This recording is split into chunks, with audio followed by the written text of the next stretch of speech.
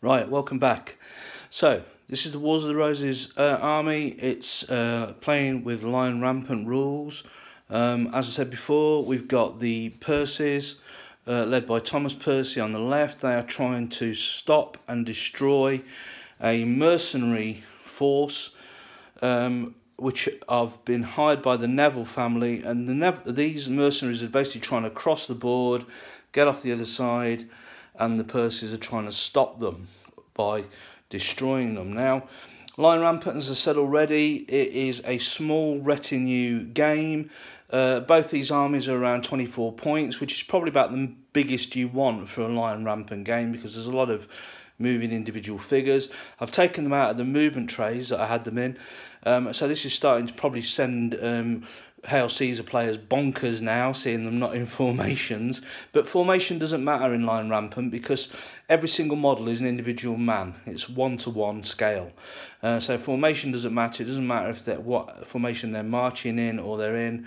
Okay, it makes no effect on the rules. Shooting is in any direction. Attacking and movement is in any direction. You cannot shoot through other units, okay, or through anything that blocks line of sight. That is the only rule in terms of shooting. Cover adds 1 point to a unit's armour if it's being shot at. And rough ground, which this hill is rough ground, this will add 1 armour to cover as well, for any units that are being attacked. Okay, so rough ground basically, if you charge a unit that's in rough ground, they get +1 on their armour. Okay, that's just the rules. I'm not sure why, probably because it's more difficult to fight in that way. Okay, so I'm going to play through. Now, if you're not familiar with the rules, don't worry, you might pick it up as we go along. Basically, it's very similar to Hail Caesar in that it's activation rolls. You roll to activate each unit rather than division or unit in your army. If you fail the activation roll, your turn ends. Okay, so it's quite tough in that sense. There are commanders. The Percy commander is the guy at the back there with the, the guy on the right hand side with the black and red helmet. That is Thomas Percy. And the commander of the mercenaries is the guy with the flag at the front. Okay, he's a Swiss pikeman. Okay, so the commander has to stay with the unit. He cannot leave the unit that he's assigned to. Any other units within 12 inches get +1 on their courage roll. Okay, if they need to roll for courage. As we play through, I'll kind of explain the rules as we go. The commanders do have abilities. These are both basically commander rank. Okay. So if we look at the leader roles, these guys are both of commanding rank, okay, 7. So each turn they can re-roll a failed move, attack or shoot test, okay, within any unit within 12 inch of the leader's model. So they can't re-roll their activation test. Some better commanders allow units to do that, but I thought I'd have both these guys around. Thomas Percy, he's going to be a decent commander, but not that brilliant. And the mercenary commander is pretty good, but not wonderful either. Okay, so I thought I'd keep it even. As I said already, start of each turn, apart from the first turn, I'm going to roll a d6. If it's 1 to 3, then it started snowing, which means that bows are limited to 12 inches. And anyone being shot at gains +1 armour. Okay, rough terrain basically reduces movement by half. Nothing is rough apart from the hills, if anyone tries to climb into the hills. Walls are cover and will provide +1 armour if a unit is behind it, but will not provide cover from shooting if a unit is 3 inches or more behind it. Okay, movement for infantry is pretty much 6 inches. Movement for cavalry is 10 inches. Some cavalry are 12 inches, lighter cavalry, but both these cavalry are 10 inches. Right, I'm just going to have to let the cat in because it's snowing and for some reason he's outside. 2 seconds.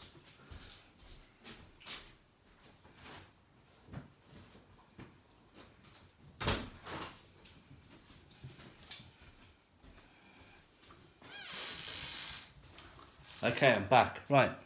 So, just going to start with basically rolling for initiative. Percy's first, and then we'll start the movement. So, Percy's a 2. Mercenaries a 2. Try again. Percy's a 2. Mercenaries a 2. Right, okay, I can see how this is going to go. Percy's a 4. Mercenaries a 2. Come on, Percy. Right, so Percy's go first. So I'm going to try and activate the Percy units. Remember, they've got infantry there, okay, blocking the road, but they've also got some heavy cavalry that are coming from the north. Coming from the north, and might be causing problems. Okay, so what should I do? Let's right, I'm going to leave the archers where they are, because the archers are basically defending the exit to the board. So I'm going to leave the archers on that hilltop. I'm not going to move them at all. They're going to stay where they are. I'm going to move the billmen forward. I think I'm going to command the billmen forward. So they're billmen. They are basically sergeants. Okay, according to Lion Rampant, and they have a certain order. So, in order to move, they need a 5+. Need a 5+ on 2d6 in order to move. 4. Oh dear. Okay. So, Thomas Percy orders his billmen forward. They don't hear him for some reason, and his movement stalls. End of his activation phase. Right, this is turn 1, remember. Right, back to the mercenaries and the mercenary leader. Now, the mercenary leader sees the predicament that he's in. He can probably just about see the heavy cavalry on the right-hand side, the heavy horsemen, and he can obviously see the Percys on the road ahead of him. What's he going to do?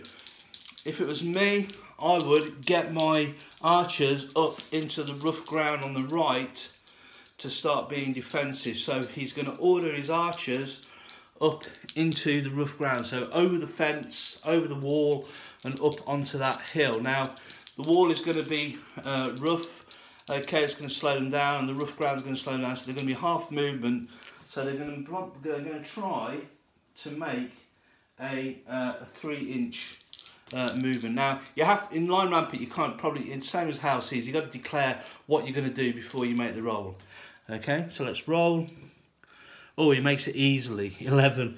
Okay, archers are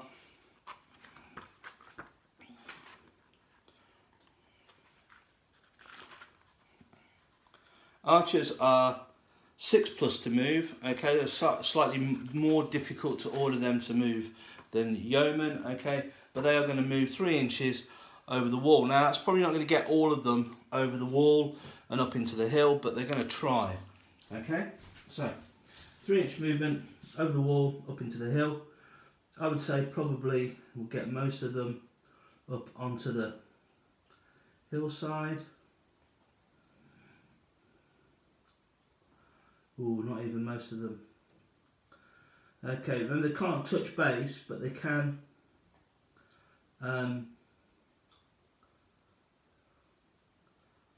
all be together. So they trying to get up that hill. They're slightly close to the crossbowmen, but so what? Okay, so he succeeded, so he can keep going. So he's moving his archers up the hill into position, trying to keep them away from the cavalry, but also getting them into a position where they can probably take out the cavalry. Now, what should he do next? Well, the horsemen, what are they going to do? They might hang back slightly. I think he's going to order his own pikemen to move around the wall, go right, your left, and move around the wall, and see if he can actually do something about the horses defensively. So, again, pikemen in this are basically same as foot sergeants, so 5+ to do this. Oh, he fails. Okay, he fails to order his own unit. Okay, So that's turn 1 over. Okay, so failed activations on both parts.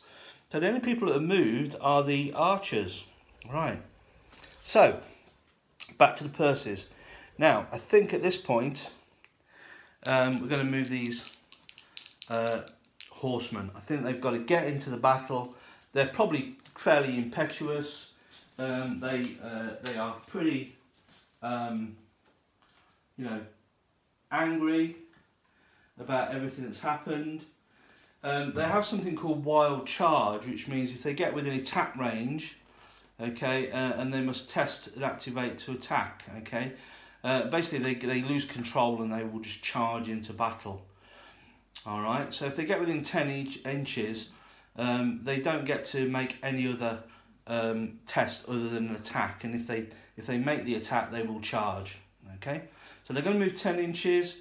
They can move a max of 10 inches. So I might just trot them forward actually, slightly. Okay. They need a 7+ to move. They're even more difficult to order, probably because they're, you know, they're noble horsemen. Okay. So 7+ to move. 6 failed. Not doing very well, are we? Okay. So another failed movement. Okay.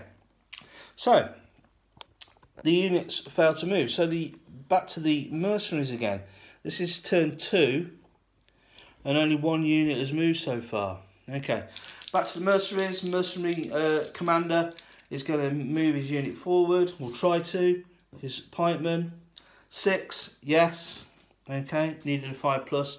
So he's going to move forward. So 6 inches, if you can, around the corner. Now, it doesn't have to. The only rules of coherency here are that they stay away from base contact and they're not 3 inches closer to another unit. So he's just basically going to move around this unit 6 inches. Okay, which will put him in front of the wall here.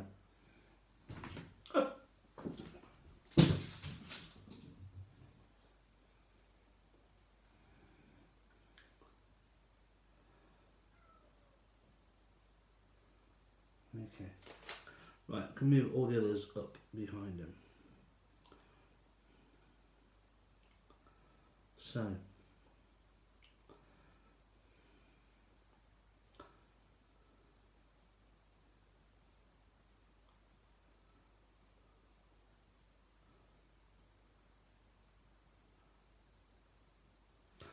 some success there. So he moves his pikeman up to behind the wall, okay, ready to take the cavalry if they need to. Right, who's he going to order next? He's got to start getting his own billman, okay, at the back, and his gunners up. He's going to try and get his gunners up to the walls. You can pre-measure in Lion Rampant, but before he does that, I think he would order his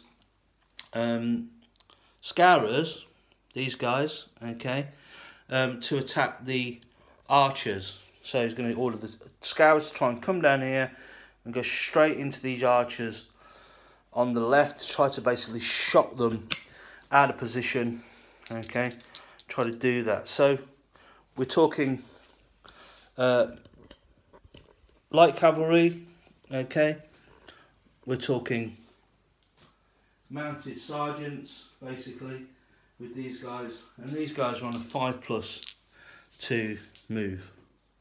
7, okay, they do it. So it's a 10-inch movement. They're going to basically charge down the side of the road, okay, attacking the coming in to attack the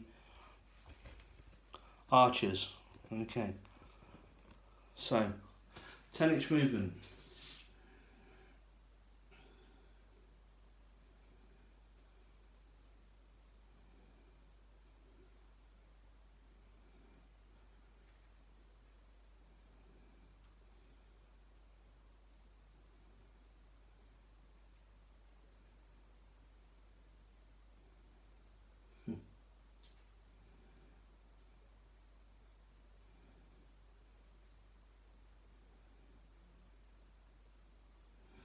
Right, so the light horse basically ignore the heavy cavalry. I mean, who wants to charge them? And they're going to make their way down the side of the wall and see if they can plough straight into these archers and try to limit the defensive capability of the Percys, because his archers are retinue archers. They're elite. Okay, they're +1 to. They get to re-roll missed rolls basically, and yeah, so it's going quite well for the mercenaries. They're getting to activate all their units at the minute. So let's have a look at another unit. So what do you want? I think he wants to bring his gunners up to this wall. Okay, bring the gunners up to the wall. Okay, we're talking.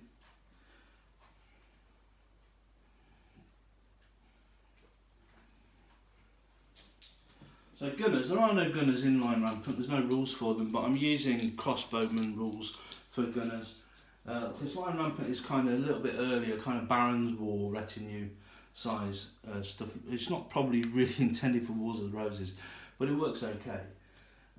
So to move, they need to move on a 6+. Okay, 6+, 10, good. Okay, so the gunners get to move as well, so 6 inches movement up to the wall. So it's looking like this mercenary guy is actually a pretty good commander. He's ordered his men around pretty well here.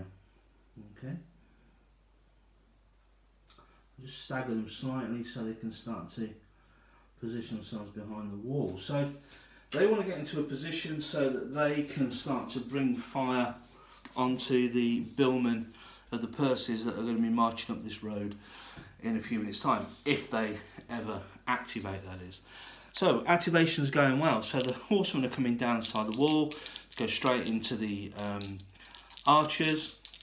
The pikemen are taking a position against the wall side. The mercenary archers are running up into the hill to try to bring fire down onto the cavalry and anyone else. So the billmen at the very back, I need to get them up so that they start to actually make a difference. The billmen are foot sergeants. They're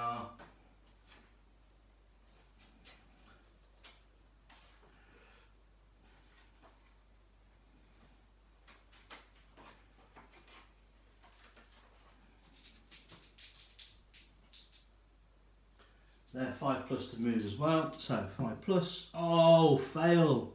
Disaster. He fails to order his billman. Okay, so after a nice run of movement, we've got a failed roll. So we're now to turn 3. Now what I did say is we're going to start to roll for snow. So on a 1 to 3, it starts snowing.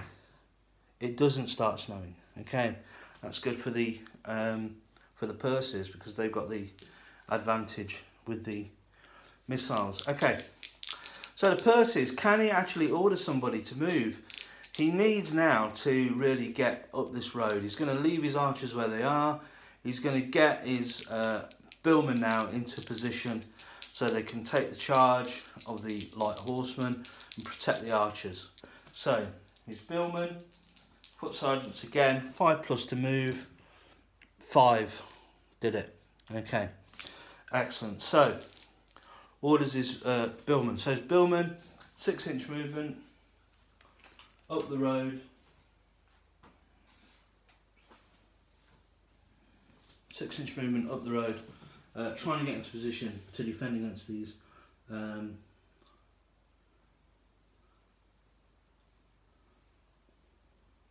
horsemen.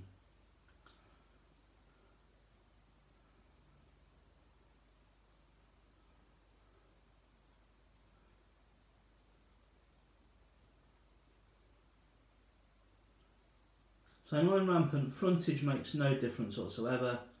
Okay, they're simply a unit of models. Okay, can attack from any direction, shoot in any direction. Everything is 360. Okay.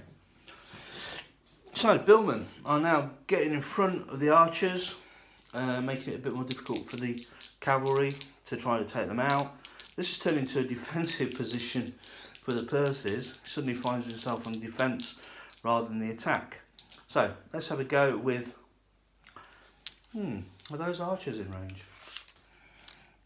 No, way out of range. They're just out of range.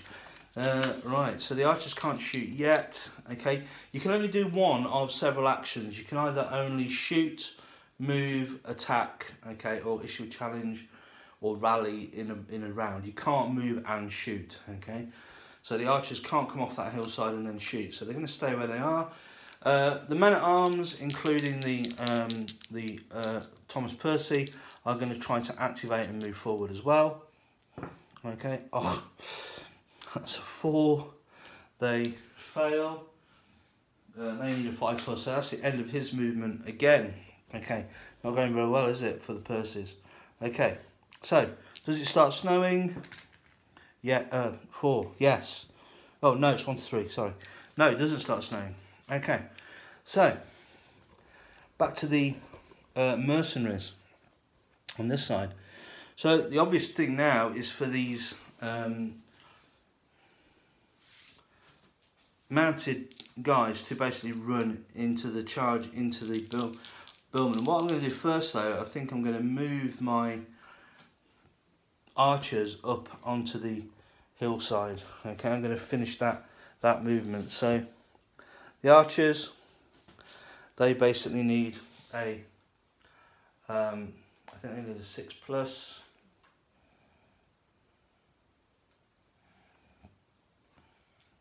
Yeah, they need a 6+ to move. Yeah.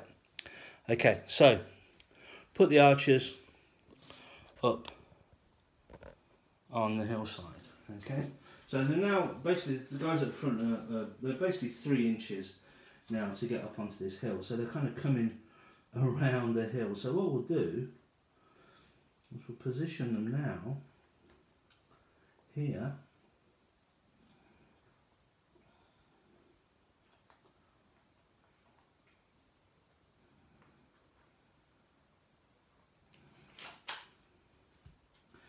So they're getting into quite a nice position now. So from being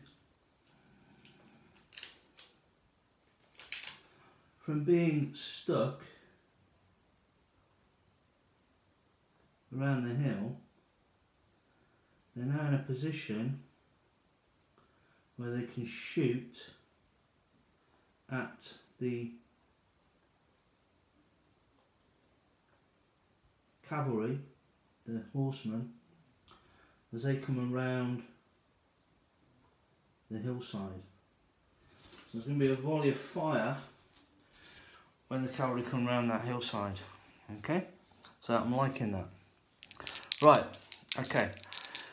So the commander of this unit, he still needs to get his billman up. He still needs to move his crossbowmen. They're not. But I think the thing with the crossbowmen, I think they should basically get behind the wall, and then they can also shoot at the unit. So to get the crossbowmen behind the wall, okay.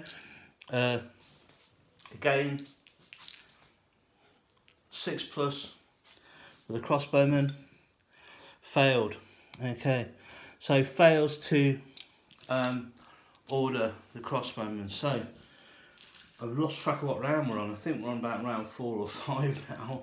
Okay, so we go back to the Percys. I think we're on round 4. Okay, round 5. Okay, round 5. Let's see if it starts snowing. No, still no snow. Okay, so the crossbowmen can't make the wall. Okay, so the billmen are going to move forward again. Okay, they're not going to hamper the archers. Actually, let's see if the archers are in range. The archers might be in range and get a shot off. Yes. Okay, good. Right, the archers are in range of the horsemen, the light horsemen. So the archers are going to shoot at the light horse. Okay. So they're experts, so their shooting value goes from a 6+ to a 4+. No, sorry, a 5+ to a 4+. Their order to shoot is a 6+. Okay. and they hit on a 4+ at 18 inches. So let's see how many hits they can do. Let's see if they actually activate first. Okay, so 6+ to activate to shoot. 7, yes. Okay, the archers shoot. Right, so Lion Rampant. Their unit, they've got 12 in their unit, so it's 12 dice to hit.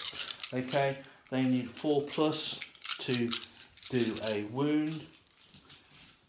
They are slightly out of range, I think, in terms. Yeah, they're more than 12 inches, so it's another +1 on the value to hit. So they're at 5+ basically to hit.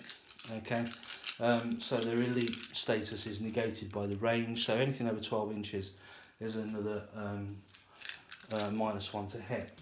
Okay, so here we go. So 12 dice at 4+.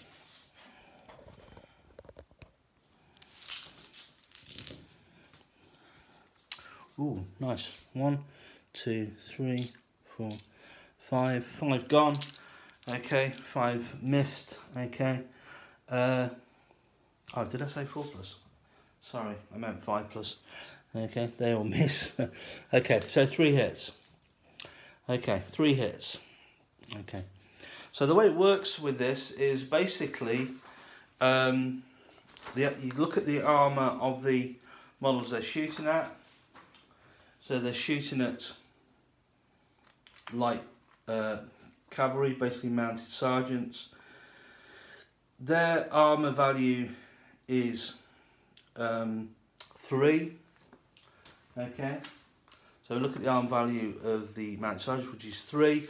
And for every 3 hits with 3 armour, they lose a model. So they've been hit 3 times, so they lose 1 model. Okay. So from the back of the mounted sergeants, you're here. Okay. Lose 1 model. I'm going to take that guy off there. Okay. So mounted sergeants lose a model. So what happens now? Well, that means that they are battered. If you lose a model, you become battered. So they need to make a courage roll. Mounted sergeants need to make a courage test, and it's 2d6 -1 for every casualty that you've taken throughout the entire battle. So they add up, they're cumulative throughout the battle. Okay, they're still at full strength with 5 men. If they went down to 3, they'd be half strength, so they'd be -1 again. The leader is within 12 inches. Okay, got the pikemen are quite close to them, so they get +1. Okay, so it's 2d6 -1 for a casualty, +1 because their leader's close. Okay, and their courage is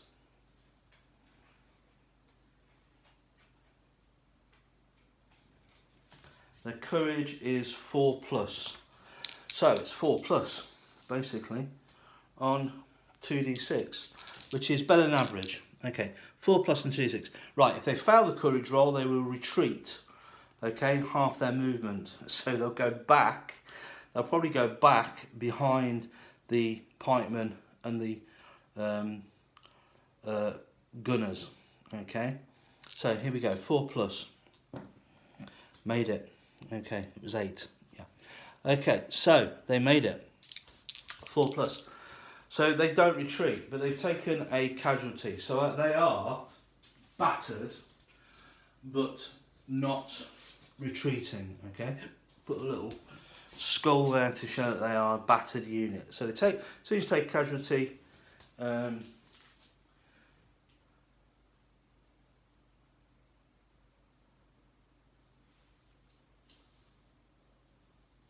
Oh, sorry, no, they don't become battered. Okay, they made it, so they're not battered. They only become battered if they fail the test, and then they retreat. Okay, if they fail it by 0 or less, then basically they're routed. Okay, okay, right. So they're not a battered unit, but they will have to keep taking a courage test every time they they basically take a casualty. Okay, so the archers have shot. So back to the Percys again.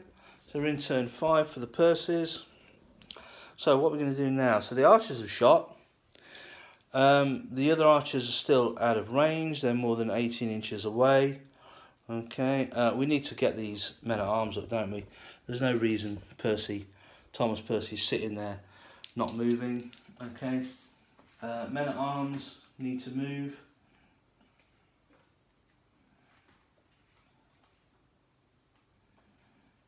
So, to move 5+. Okay. 9. Okay. So, you can get these mounted men-at-arms up, footmen men-at-arms up. Okay. 6 inches straight up the road. Okay. Not messing about. Okay. Classic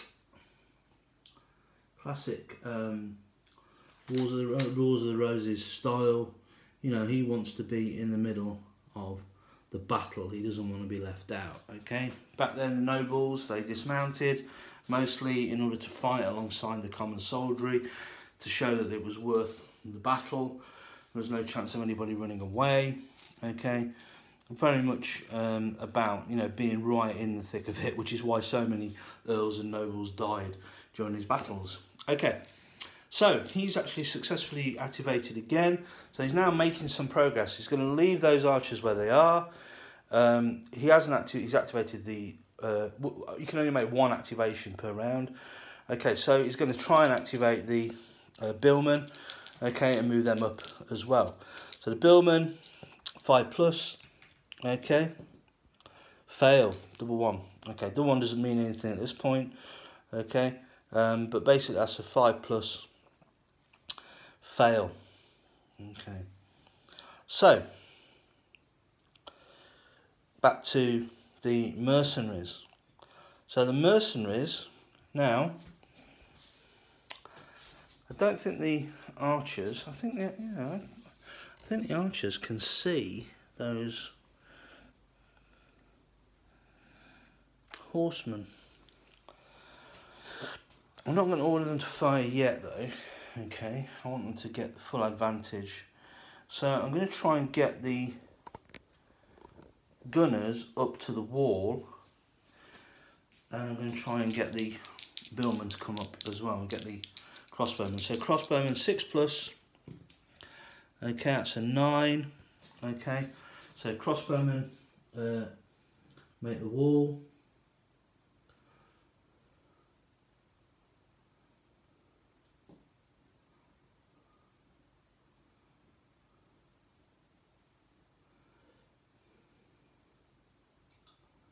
Okay, so crossbowmen are now in defensive position against the wall. Okay, so the archers and the crossbowmen are now setting themselves up nicely to take what they perceive is going to be a charge from these heavy horsemen, which undoubtedly probably will be a charge from these heavy horsemen. So, let's see if we can get these gunners ordered. 6+ of them as well. Okay, yeah, 10. They come up to the wall. Okay, they are basically going to take the, get into position ready to start. Yeah, easy. Hammering the,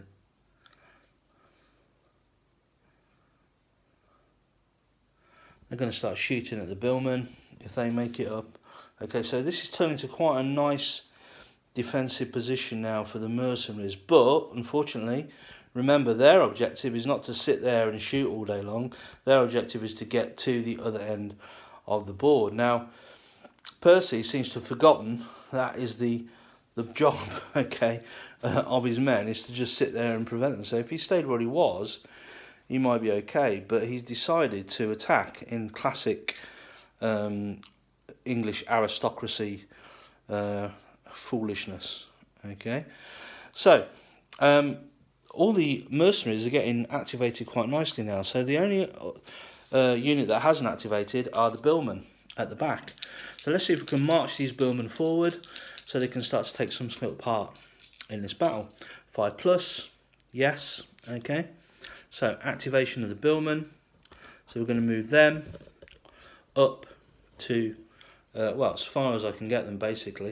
I'm going to march them up behind the pikemen, try and get them into position. So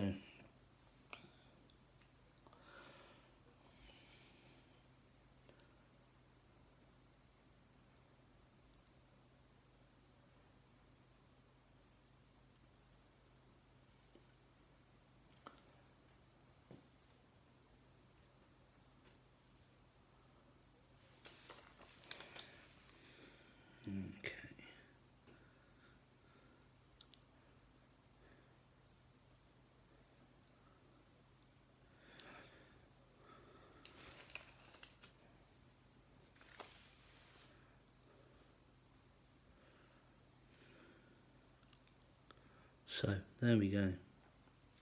So the billmen, 6 inches advance, moving up. Okay, they're going to try and go through that gap, see if they can start to engage the Percys. So it's looking nice and defensive on the mercenary side. Right, okay. So that, they've just got one left to activate. They've just got their the pikemen and the cavalry. So we'll leave the cavalry where they are, I think. We'll move the pikemen around this wall. So the pikemen, basically foot sergeants, 5+ to move, 6.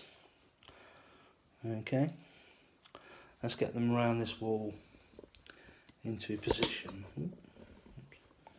Okay, around this wall and into position. So 6 inches.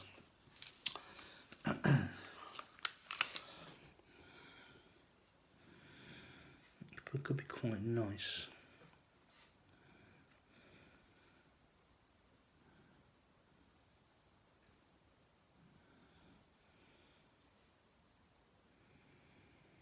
Yeah, everybody can get around the wall.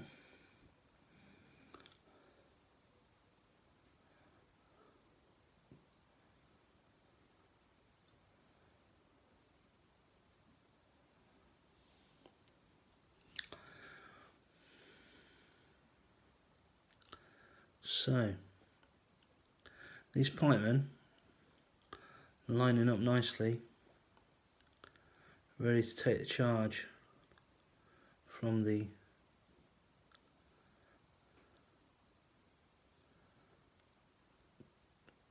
heavy cavalry. Okay. Now in this, obviously, the pike in the 15th century was nowhere near as effective as it was later on, okay, in the 17th century during the English Civil War. You know, pikes were nowhere near as long, okay, and the idea of cavalry charging pikemen probably wasn't as frightening. Plus, they're in full armour for a start, so, you know, the heavy cavalry of the Wars of the Roses was still, to some extent, shock troops at that time, although they weren't really used in charges half as much as the French used their cavalry. Okay, but it still could be an interesting situation. So the final unit for this turn 5 is the light cavalry. So I'm going to see if I can get them to attack the archers. If they're within 10 inches, they can charge. Okay. So let's see how close they are. No, they're way out. Okay, they're still too far away. So they're going to basically move. I'm going to try to move.